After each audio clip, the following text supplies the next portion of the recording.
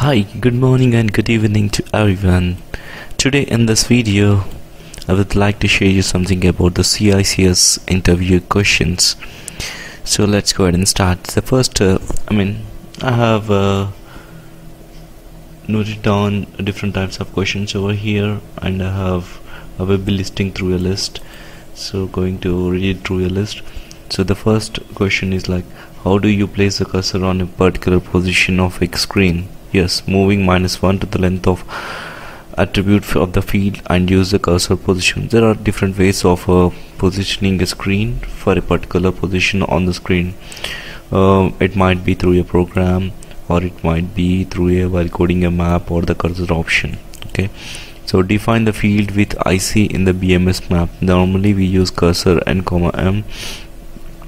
What are the two different outputs created as a result of generation of a map? Whenever you created a map, there are two outputs created. What are those? One is mapping copybook, and another is the load module. What is the difference between physical map and a symbolic map? Physical map is the load module, and symbolic map is the data structure, which is a copybook, right?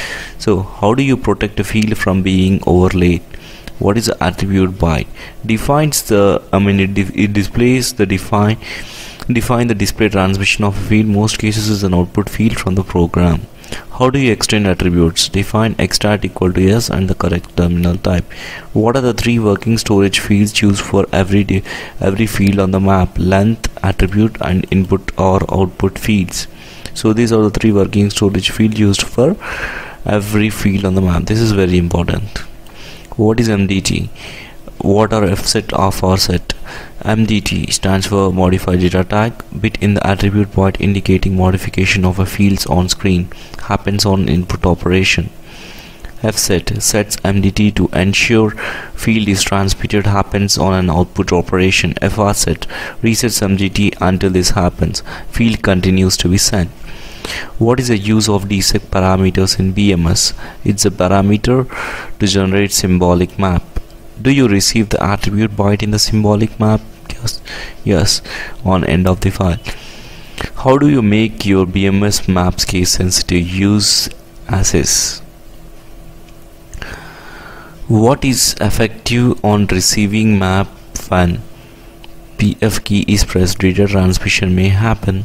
PA key is pressed, data transmission will not happen. What are send map only and send map data only? Map only to send map alone without any data. Example, using of sending menu screens. Data only to send data only without sending the screen layout, again used for refreshing the screen data. What is the difference between PF key and PA key? PF key wakes up the task and transmits modified data. PA key only wakes up the task.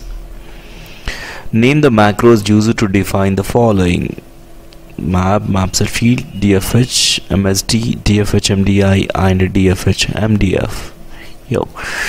Thank you for watching this video. These are the few important questions. I will be coming up with more and more important questions about the CICS, which may be asked during an interview. If you like this video, kindly please feel free to subscribe on my YouTube channel. Thank you so much. Have a great and wonderful day.